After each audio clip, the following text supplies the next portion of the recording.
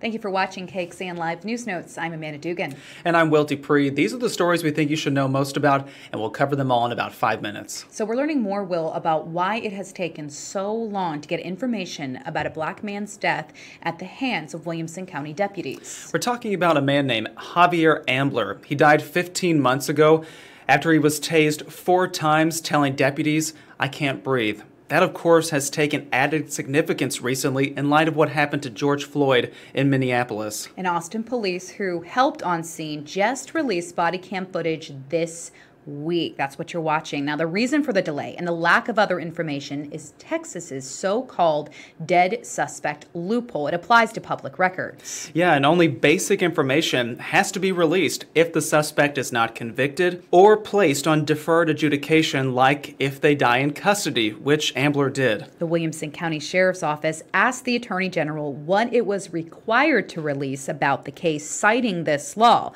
The AG said only basic information needed to be shared. Right now, the law is not working, and we are seeing new videos all the time that come out from a year ago or more. El Paso State Representative Joe Moody fought to change that law last legislative session, but it failed. Moody says he will again work to close the dead suspect loophole next legislative session. Well, the Williamson County Sheriff's Office told us it cannot comment right now on the Javier Ambler investigation. It does say statements made by Travis County District Attorney Margaret Moore that they stonewalled the investigation are false. Moore also criticized the reality show Live PD, saying that the show would not release footage that it shot of this encounter. Now, Sheriff Chody's office says it remains ready and willing to participate in the investigation and requests that Live PD release that footage.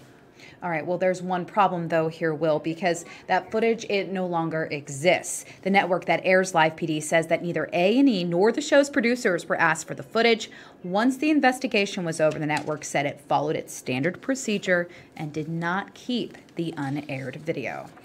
Well, today, Austin City Council and the Capital Metro Board will vote on the Project Connect transit plan, which would bring big changes to this area. Yeah, to say the least. So the plan adds 3 new light rails. It expands and improves bus routes and even builds a tunnel downtown. Yeah, the proposed routes would travel north, south, and east out to the airport, all connecting at that underground tunnel. The entire project, it won't be cheap. It will cost close to $10 billion.